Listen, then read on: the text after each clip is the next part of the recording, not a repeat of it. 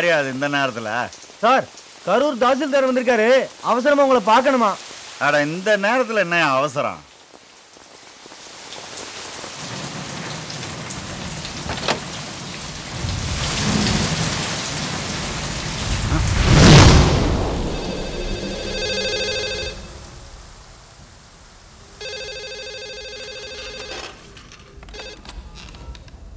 Hello, அப்படியா?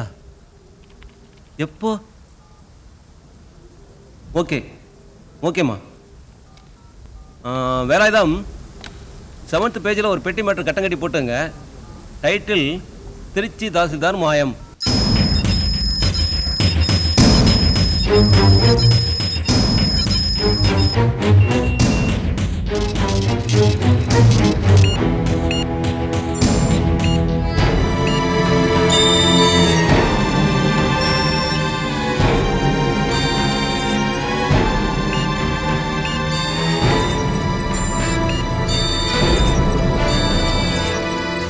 யாருப்பா, என்ன விஷயம்?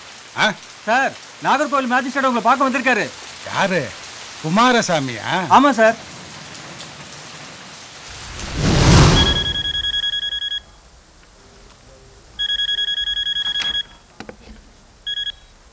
ஹலோ சார், நான் திருநெல்வேலி ரிப்போர்ட்டர் சண்முக பாண்டியன் பேசுறேன் சார்.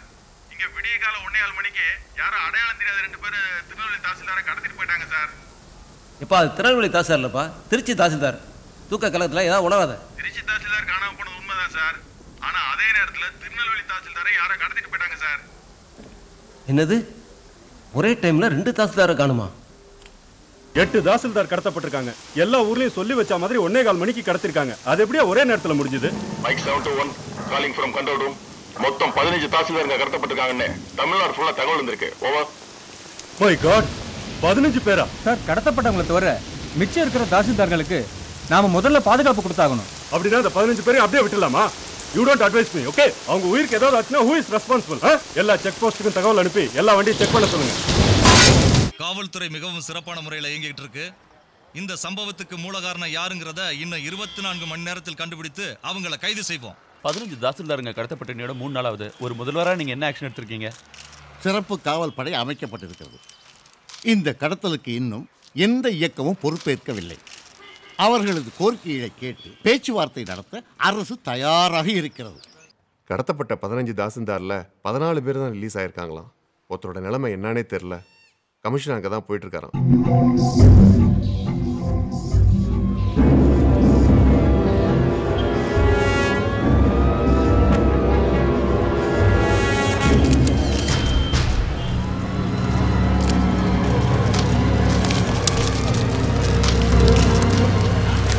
யோ, 3 மணி நேரமா ஒரு டெட் பாடி தூங்கிட்டு இருக்கு. இங்க என்ன பண்ணிருக்கீங்களா? சார், அவர் தாசில்தார் இப்பதான் சார் தெரிஞ்சது. உடனே உங்களுக்கு தகவல் அனுப்பணும். முதல்ல பாடியா இருக்க ஏற்பாடு பண்ணுங்க. காவல்துறையினருக்கு வணக்கம். திடீர்னு 15 தாசில்தாருங்க காணாம போனது, அதுல 14 பேர் ரிலீஸ் ஆகி ஒருத்தர் மட்டும் கொலை செய்யப்பட்டது. இதுக்கெல்லாம் காரணம் என்னன்னு யோசிச்சுக்கிட்டு இருப்பீங்க. அரசு இயந்திரம் பழுது பார்க்கப்படணும். தப்பு செஞ்சா தண்டனை கிடைக்குங்கிற பயம் ஒவ்வொரு அதிகாரிக்கும் வரணும். லஞ்சம் இல்லாம இந்த நாட்டை நாம பார்க்கணுங்கிறதுக்காக தான் இந்த ஆரம்பம். கடத்தப்பட்ட 15 தாசில்தார் ஆபீஸ்லயும் ஒவ்வொருத்தர் வேலை பார்க்கறாங்க. அப்படின்னா இதை பண்ணது 15 பேர் கொண்ட ஒரு team. Excuse me sir. Sir, நீங்க நினைக்கிற மாதிரி இது 15 பேர் கொண்ட டீம் கிடையாது.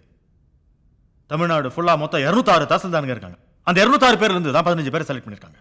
ஸோ இந்த 15 ஆஃபீஸ் மாத்திரம் இல்லை, இன்னும் கடத்தப்படாத 191 ஆஃபீஸ்லையும் இந்த மாதிரி ஒவ்வொருத்தர் இருந்தாகணும். இதை விட சீரியஸான விஷயம், இது ஒவ்வொரு டிபார்ட்மெண்ட்லையும் தொடரும் அப்படின்னு கேசட்ல சொல்லியிருக்காங்க. ஸோ இந்த 206 பேர் மட்டும் இல்லை, தமிழ்நாடு ஃபுல்லா ஒவ்வொரு கவர்மெண்ட் ஆஃபீஸ்லையும் ஒவ்வொருத்தரா வேலை பார்த்துக்கிட்டு அங்கே நடக்கிற எல்லா விஷயத்தையும் யாரோ ஒருத்தருக்கு ரிப்போர்ட் அனுப்பிக்கிட்டே இருக்காங்க. இது எப்படி சாத்தியமாகும்?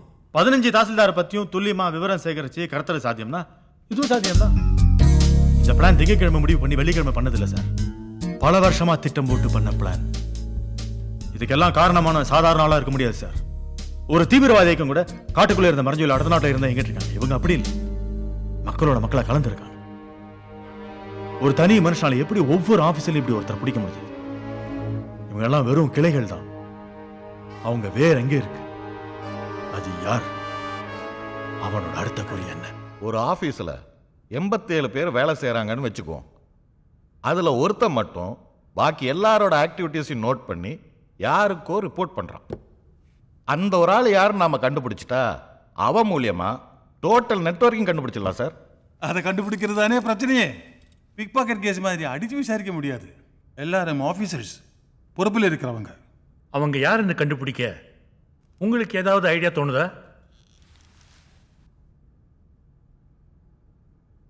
நீ எதுக்காக கை தூக்குற? இல்லை சார், ஏதாவது ஐடியா தோணுதான்னு கேட்டீங்களே. டேங்க் ஃபில்அப் பண்ணிட்டியா சார்? ஜீப் டேங்க் ஃபில்அப் பண்ணியான்னு கேட்டேன். டேங்க் ஃபில்அப் பண்ணிட்டேன் சார். 4 வீல் ஏர் செக் பண்ணியா? பண்ணிட்டேன் சார். அப்படி நான் வண்டி எடுத்துன்னு போய் நிழல விடு. நிழல தான் சார் இருக்கு. அப்போ நீ கொஞ்சம் வெளியில் ஏறு, நாங்கள் டிஸ்கஸ் பண்ணணும். இல்லை சார், இந்த கேஸில் லுக் ஹியர், நீ ஒரு கான்ஸ்டேபிள். எங்களுக்கு அட்வைஸ் பண்ணி ரூட் சொல்கிற வேலை வச்சுக்காது. போகணும்னு சொன்னால் போகணும், அவ்வளோதான். அவுட். நான் அன்னைக்கே சொல்லணும்னு நினைச்சேன் சார், இவனுக்கு வாய் கொஞ்சம் ஜாஸ்தி. டேய், நீ அவங்களுக்கு ஜீப் ஓட்டுற கான்ஸ்டபிள், உனக்கே இந்த வேலை? என்னடா, எங்கள் அப்பா ஒரு போலீஸ் இன்ஸ்பெக்டர், எங்கள் தாத்தா வெள்ளைக்காரங்காலத்துலேருந்து போலீஸாக இருந்திருக்காரு. நான் எஸ்ஐக்கு மெரிட்டில் பாஸ் பண்ணியிருக்கேன். பணம் கொடுக்க முடியாத ஒரே காரணத்துக்காக நான் கான்ஸ்டபிளாக இருக்கேன். இந்த கேஸை எப்படியாவது கண்டுபிடிச்சி ப்ரொமோஷன் வாங்கலாம் பார்க்குறேன். நீ கூட இப்படி கேலி பண்ணுறேன். சரி சரி, கிண்டல் பண்ணல. இந்த பார், 87 பேர் வேலை பார்க்குற ஒரு ஆஃபீஸில் அந்த ஒருத்தனை மட்டும் கண்டுபிடிக்கிற உன் ஐடியாவை என்கிட்ட சொல்லு, நான் கேட்குறேன். சொல்கிறேன், கேட்டுக்கோ. ஒரு ஆஃபீஸில் வேலை பார்த்துக்கிட்டு அங்கே லஞ்சம் வாங்குற எல்லாரையும் ஒருத்தன் காட்டி கொடுக்குறான்னா அவன் யாராக இருக்க முடியும்? நிச்சயமாக லஞ்சமே வாங்காத ஒருத்தனாக தானே இருக்க முடியும். ஸோ ஒரு ஆஃபீஸில் லஞ்சம் வாங்காத ஒருத்தனை கண்டுபிடிக்கிறது சுலபம். டேய், கண்டிப்பாக உனக்கு ப்ரமோஷன் கிடைக்கும்டா. மெடிக்கல் லீவ் லெட்டர் போகிறேன். வந்தவாசி, கரூர், அந்த 87 பேரை பற்றி தெரு தெருவா வீடு வீடாக விசாரிக்க போகிறேன். அவன் யாருன்னு பிடிச்சி காட்டுறேன்.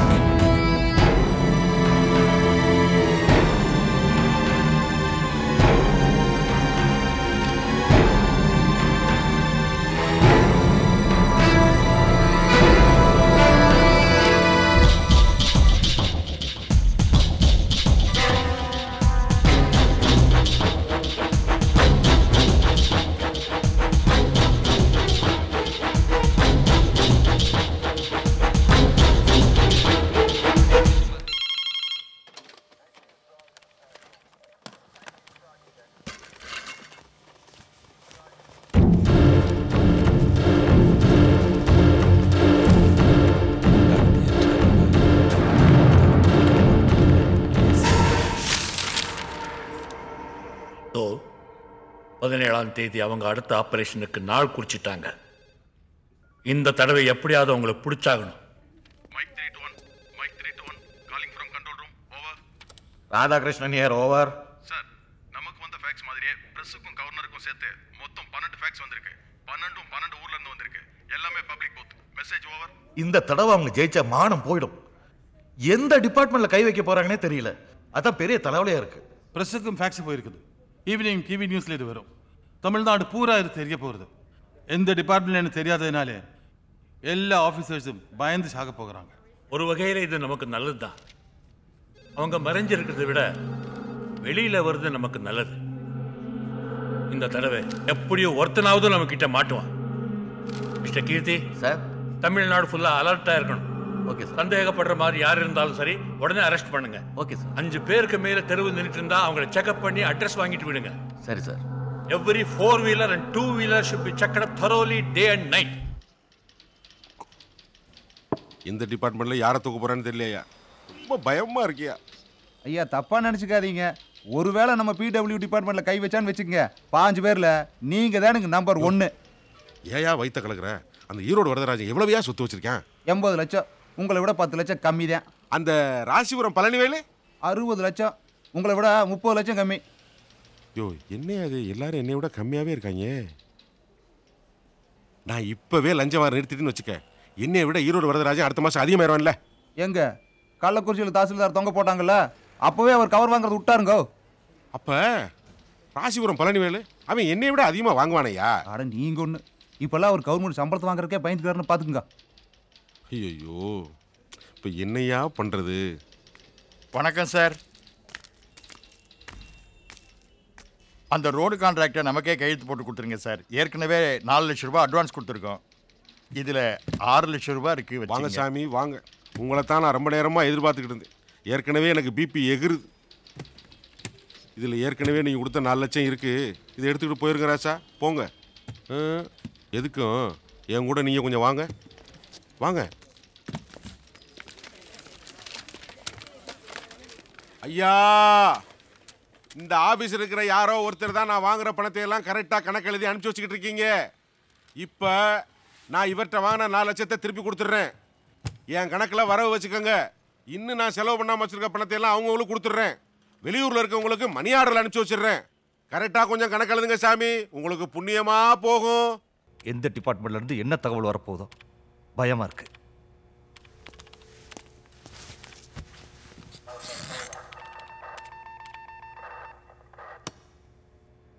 S control room.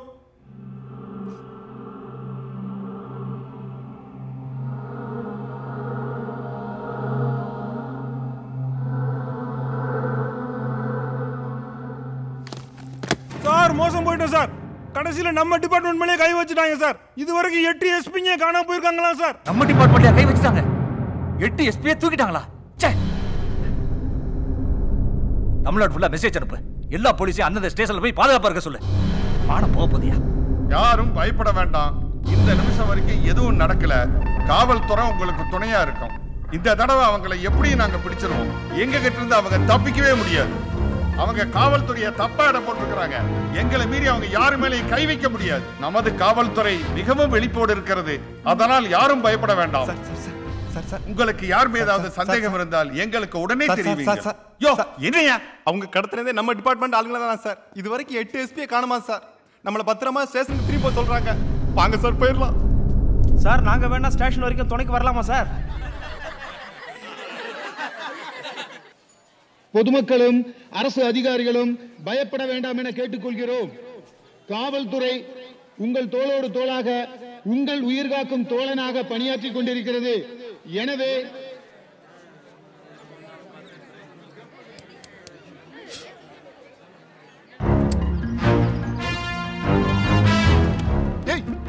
யாரா நீ?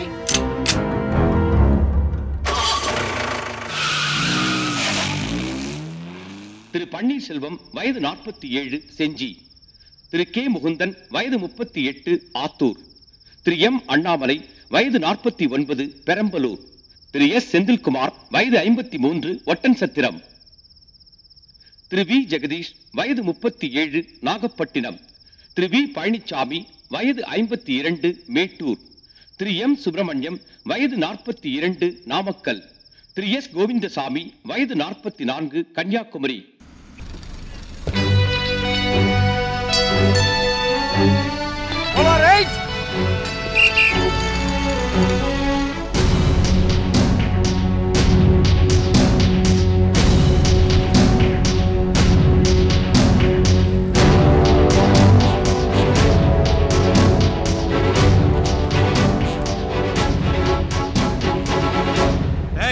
மூணு நாள் அடைச்சு வச்சு என்ன பண்றீங்க? என்கிட்டயே விளையாடுறீங்களா? பொறுக்கி நாய்ங்களா, மரியாதை என்ன வெளியில விட்டுருங்க. Police current ஆடத்தை காட்டுறீங்களா? யார் தெரியுமாடா? தெரியுமாடா யாருன்னு? தெரியும். உன் பேரு வரதராஜன். 1994 வருஷம் மார்ச் மாசம் 24ஆம் தேதி வியாழக்கிழமை விழுப்புரத்துல நீ எஸ்பியா ஜாயின் பண்ண. வேலைக்கு சேர்ந்த 3வது நாளே கள்ளச்சாராயம் குடிச்சு 14 பேர் செத்த கேஸ்ல பச்சையப்பன் மேல ஆக்ஷன் எடுக்காம இருக்கிறதுக்காக நீ வாங்கின முதல் லஞ்ச பணம் 15 லட்சம். நீ வேற ஊருக்கு மாறிட்ட. ஆனா அங்க இருக்கிற பச்சையப்பன் அதே மாதிரி 3 தடவை கள்ளச்சாராயத்தால பல பேரை கொன்னுட்டான். நீ சிதம்பரத்துக்கு மாறினப்போ அந்த ஊர் ஸ்டேஷன்ல கற்பழிப்பு நடந்துச்சு. நீ இருந்த வரைக்கும் அந்த ஊர்ல நீ குறுக்கு வழியில சம்பாதிச்ச பணம் 83 லட்சம். அந்த பணத்தை வச்சு உளுந்தூர்பேட்டையில உன் பொண்டாட்டி பேர்ல நிலம் வாங்கியிருக்க. அங்கிருந்து திருநெல்வேலி, ஈரோடு, தூத்துக்குடி, தேனி இதெல்லாம் நீ வேலை பார்த்த இடம். போன இடமெல்லாம் லஞ்சம். உன்னால செத்தவங்களோட எண்ணிக்கை 36 பேர். நீ கடத்தப்பட்ட வெள்ளிக்கிழமை சாயந்தரம் 4 மணிக்கு நீ கடைசியா வாங்கின லஞ்ச பணம் 6 லட்சம். ஒரு நாட்டோட முதலமைச்சருக்கோ பிரதமருக்கோ பொதுமக்களை அடிக்கிற உரிமை கிடையாது. ஆனா அந்த உரிமை உங்களுக்கு கொடுத்திருக்காங்க. ஏன் தெரியுமா? தப்பு செய்யற பிள்ளைய தட்டி திருத்துற தகப்ப ஸ்தானத்துல உங்களை வச்சிருக்காங்க. லட்சியமா நினைச்சு உயிரை கொடுக்கிற எத்தனையோ போலீஸ்காரங்க இருக்காங்க. உன்னாலதான் அவங்களுக்கெல்லாம் கெட்ட பேரு. பெருமைப்படு. ஓ ஒருத்தன் உயிரால உன் டிபார்ட்மெண்டே சுத்தமாக போகுது. மன்னிச்சிருங்க, என்ன மன்னிச்சிருங்க சார். மன்னிப்பு தமிழ்ல எனக்கு பிடிக்காத ஒரே வார்த்தை.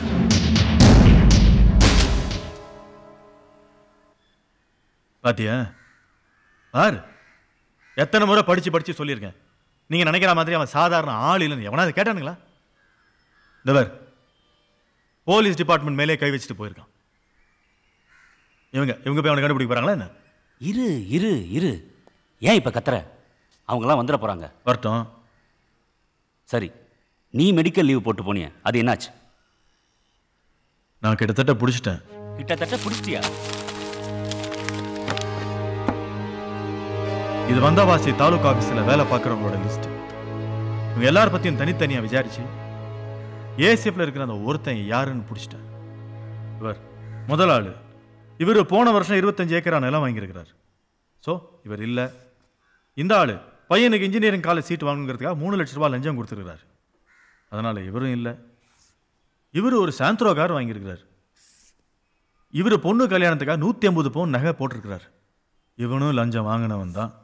இவங்க எல்லாருமே ஆமாம ரேஞ்சுக்கு தகுந்தாப்புல லஞ்சம் வாங்கியிருக்காங்க. ஆனால் இந்த 47வது ஒரு ஆள் மாத்திரம் 1 பைசா கூட லஞ்சம் வாங்கலை. பேர் குமரேசன். சம்பளம் 3000 ரூபா. அக்கௌண்டன்ட்டு. 500 ரூபா வாடகை வீடு. டிவிஎஸ் 50 வச்சிருக்காரு, அதுவும் டியூவில். பையன் கார்பரேஷன் ஸ்கூலில் தான் படிக்கிறான். லயன்ஸ் கிளப்பில் 43 தடவை ரத்த தானம் பண்ணியிருக்காரு.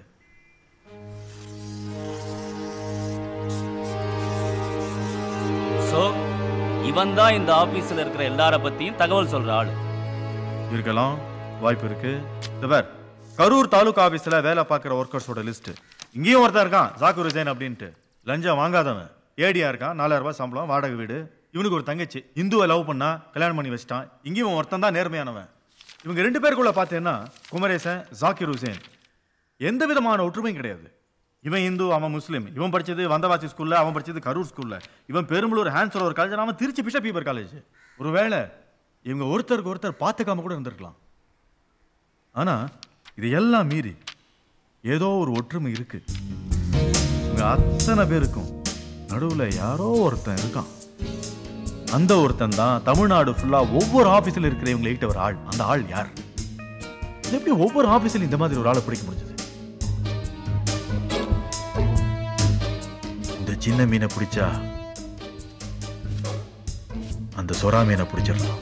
ஆண்டி, தமிழ்நாட்டின் அறநிலைத்துறை சீஃப் செக்ரட்டரி யார்? ஏய், என் அங்கிள் சந்தா அவரு. பேரு Anbukkarasu IAS. Anbukkarasu. AN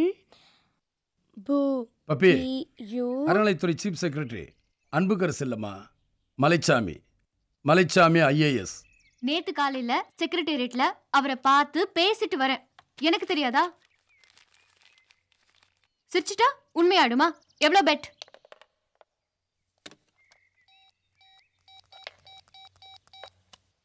hello secretariat. Hello, I'm Mr. அன்புக்கரசு's uncle's daughter speaking. Could I speak to him? இல்ல மேடம், மிஸ்டர் அன்புக்கரசு நேத்தி சாயந்தரமே திருவண்ணாமலைக்கு டிரான்ஸ்ஃபர் ஆகி போயிட்டாரு. இன்னைக்கு காலையில இருந்து மிஸ்டர் மலைச்சாமி ஐஏஎஸ் சார்ஜ் எடுத்திருக்காரு. அவருக்கு கனெக்ட் பண்ணட்டுமா? இல்ல வேண்டாம்.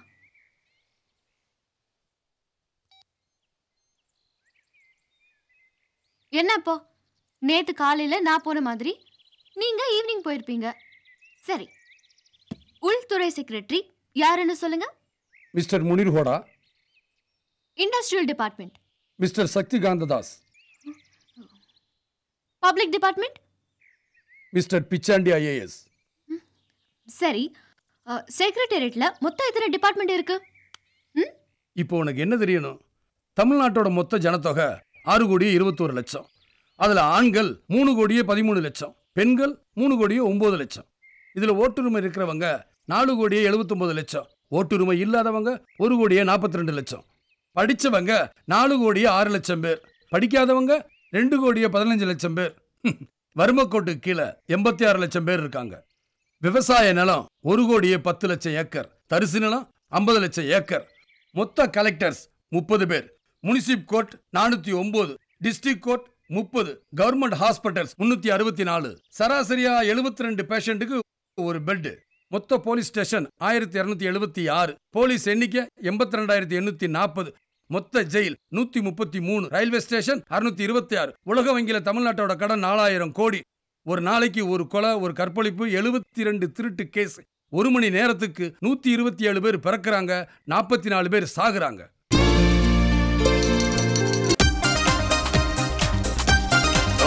ஒல்லிக்க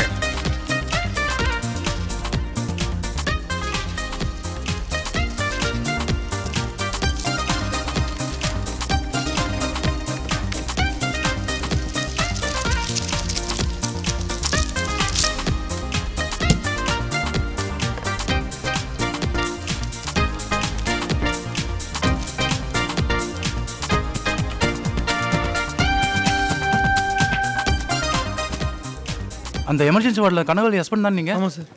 உங்கள் ஒய்ஃப் நேற்றே இறந்துட்டாங்க. ஹாஸ்பிட்டல் பில் கட்டணும்னு உங்ககிட்ட சொல்ல சொன்னாங்க. இறந்துட்டாங்களா சார்? நேற்று ராத்திரி ஃபுல்லாக இங்கே தானே சார் இருந்தேன். ஏன் சார் சொல்லவே இல்லை? அப்போ சொல்லியிருந்தா பணம் கட்டிருப்பியா? அதான் கட்டினதுக்கப்புறம் சொல்கிறோம். பாவீங்களா, சாகரப்ப கூட பக்கத்துல எல்லாம் பண்ணிட்டீங்களா? பாருங்க சார், பாருங்க சார், நேற்று சாயந்தரம் இறந்துருக்கோம். இன்னைக்கு காலைல கூட அவனுக்காக கோயிலுக்கெல்லாம் போயிட்டு அர்ச்சனைலாம் பண்ணிட்டு வந்திருக்கேன் சார். ஒரு வாரமா கடையை கூட சாத்துட்டு நீங்க கேட்டப்பல்ல கட்டு கட்டா கொண்டு வந்து கொடுத்துடா. இன்னும் எவ்வளவு வேணும் கேளுங்கடா, இன்னும் எவ்வளவு வேணும் கேளுங்கடா, கொடுக்குறேன். ஆனா ஒரு வார்த்தை அவளை என்கிட்ட ஒரு வார்த்தை உங்களால பேச வைக்க முடியுமாடா? ஒரு வார்த்தை பேச வைக்க முடியுமாடா?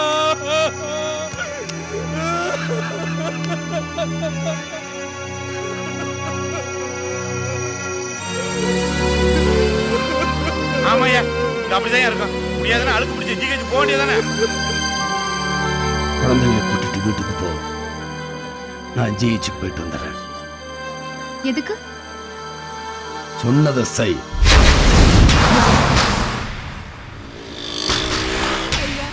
தெய்வம் மாதிரி வந்திருக்கீங்க. அடக்கம் பண்ண கூட கையில காசு இல்லையா? நீங்க ஒண்ணும் கவலைப்படாதீங்கம்மா. வயசுக்கு வந்த 2 பொண்ணுகளை விட்டுட்டு இப்படி குடிச்சே சேர்த்துட்டாயா?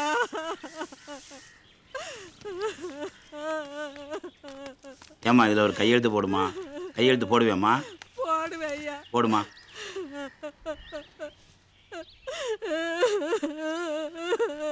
டே அந்த புக் குடுறா.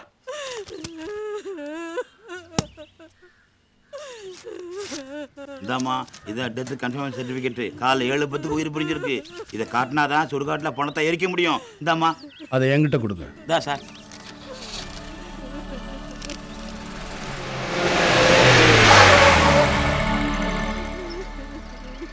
இந்த வண்டி வேணாம், வேற வண்டி இருக்கு.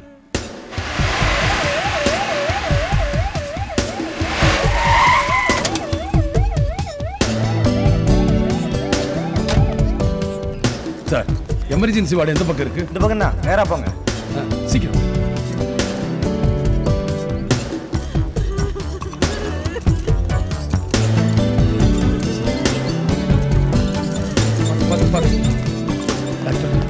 டாக்டர், எங்க அண்ணன் மயங்கி விழுந்துட்டாரு.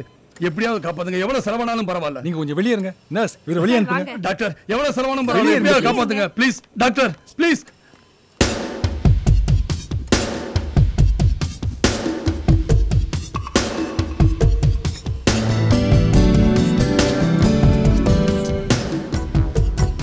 பேஷண்ட் செத்து போயிட்டான்.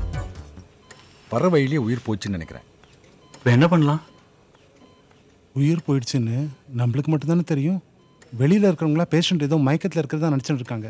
நாம பாட்டு ட்ரீட்மெண்ட் பண்ணுவோம். சீரியஸ் கேஸ்ன்னு சொல்லி நீ ஃபுல்லாக ட்ரீட்மெண்ட் பண்ணிட்டே இருப்போம். என்ன டாக்டர் சொல்றீங்க? Okay you are correct. Let us try to extract some money here. Let's அண்டர்ப்ளே it. உள்ள ட்ரீட்மெண்ட் நடந்துட்டு இருக்கு. பயப்படாதீங்க, எப்படியும் காப்பாத்திடலாம். ஐயா என்னையா சொல்றீங்க? இருங்க இருங்க, அவர் தான் சொல்லிட்டார்ல, அவர் எப்படியும் பிழைக்க வச்சிருவார். ஆனா அதுக்கு அதிகமாக பணம் செலவாகும். பரவாயில்லையா? பரவாயில்ல சார், எவ்வளவு செலவானாலும் நான் பண்ணுறேன். கவுண்டரில் 50,000 ரூபாய் பணத்தை கட்டிடுங்க. அப்போ தான் அட்மிட் பண்ணிப்போம். சீக்கிரம் போங்க.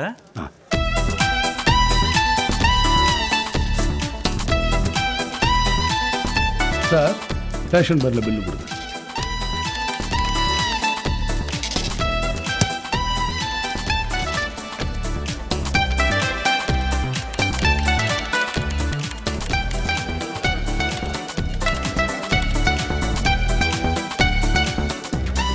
டாக்டர் பணமெல்லாம் கட்டியாச்சு. செகண்ட் ஃப்ளோரில் மெடிக்கல் ஷாப் இருக்கு, இந்த மருந்தெல்லாம் வாங்கிட்டு வாங்க.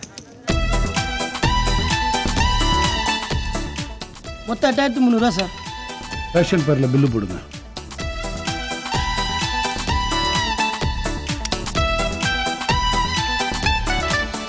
இவ்வளவு மெதுவா வரீங்களே, அவசரம் தெரியாம.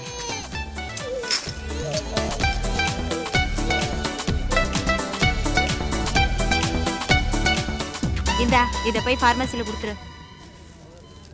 பாத்துக்க. இந்தயா மருந்தெல்லாம் கரெக்டா இருக்குதா பாத்துக்க. கொஞ்சம் அமைதியா இருங்கம்மா, நான் சொல்றபடி நீங்க எல்லாரும் கேளுங்க. டாக்டர், எங்க அண்ணனுக்கு இப்போ எப்படி இருக்கு? மூச்சு திணறல் அதிகமாக இருந்தது. இப்போ ட்ரீட்மெண்ட்க்கு அப்புறம் நல்லாவே மூச்சு விடுறார். பாம்பேயில் ஃபேமஸ் டாக்டர் சதீஷ் சர்மா ஒரு செமினாருக்காக மெட்ராஸ்க்கு வந்திருக்கார். அவரை வர வச்சா நல்லா ட்ரீட்மெண்ட் பண்ணுவார். ஆனால் 2 லட்சம் ரூபாய் செலவாகும். பரவாயில்ல சார், அவரை மாதிரி இன்னும் எத்தனை டாக்டர் இருந்தாலும் வர சொல்லுங்க.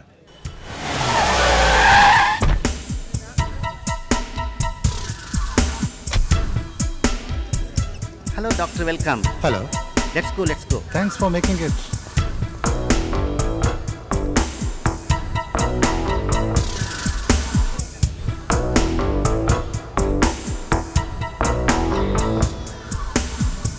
டாக்டர், எங்க அண்ணனுக்கு இப்போ எப்படி இருக்கு? சீரியஸ் கண்டிஷனில் தான் இருக்கு. நினைவு லேசாக வந்தது, உங்களை கூப்பிடலாம்னு பார்த்தேன், அதுக்குள்ளே மயக்கமாயிட்டாரு.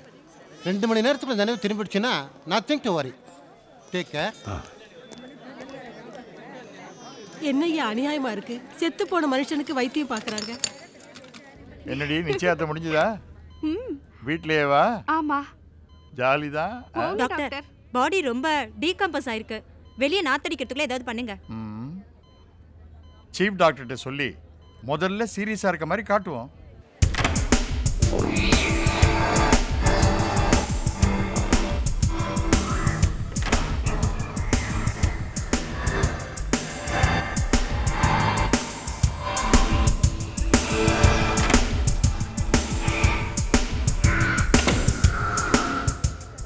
இப்போ டாக்டர் வருவார். ஐ ஆம் சாரி, நாங்கள் எவ்வளவோ ட்ரை பண்ணோம், பேஷண்ட் இறந்துட்டான்னு சொல்லுவார் பாருங்க.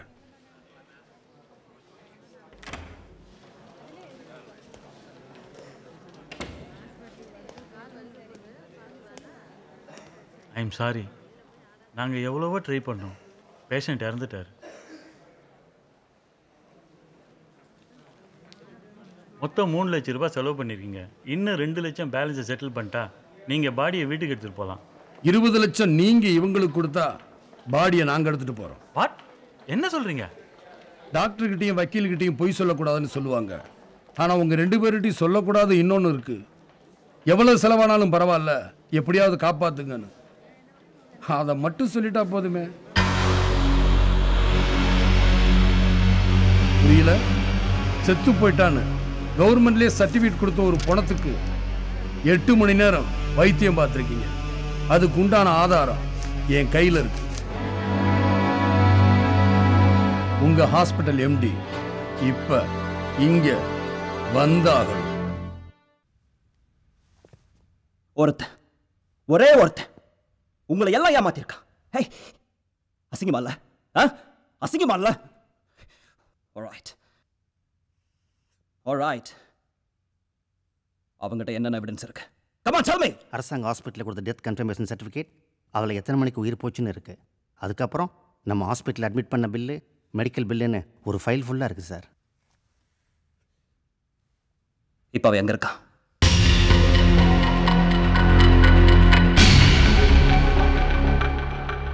ஸோ நீ பேசாமல் இருக்கணும்னா 20 லட்ச ரூபா பணம் வேணும். 23 லட்சம். நான் கொடுத்த 3 லட்சத்தையும் சேர்த்து.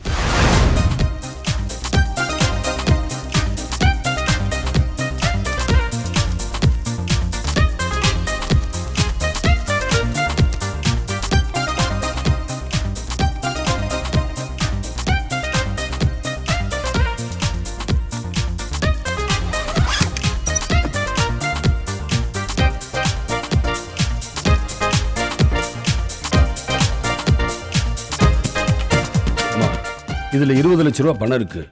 உங்க 2 பொண்ணுகளையும் படிக்க வச்சு கல்யாணம் பண்ணி வைங்க. ஏது எவ்வளவு பணம்? உங்க வீட்டுக்காரர் சம்பாதிச்சதாமா? உயிரோட இருந்தப்போ 10 ரூபா கூட சம்பாதிக்கல. செத்து போன பிறகு 20 லட்சம் சம்பாதிச்சிருக்காரு ஐயா. போங்க. Meet my friend Balaji, my college mate. Hi. Hello. நீ நானும் ஒரே காலேஜ். எனக்கு தெரியாம காலேஜ் மேட்டா? இவரை நான் பார்த்ததே இல்லையே. டேய், நான் அவன் கூட படிச்சது பிஎஸ்சி பச்சைபாஸ் காலேஜில். இவன் கூட நான் படிச்சது எம்எஸ்சி பிரசிடென்சி காலேஜில். பிஎஸ்சி ஒரு காலேஜில் படிச்சுட்டு எம்எஸ்சி இன்னொரு காலேஜில் படிக்க கூடாதா என்ன?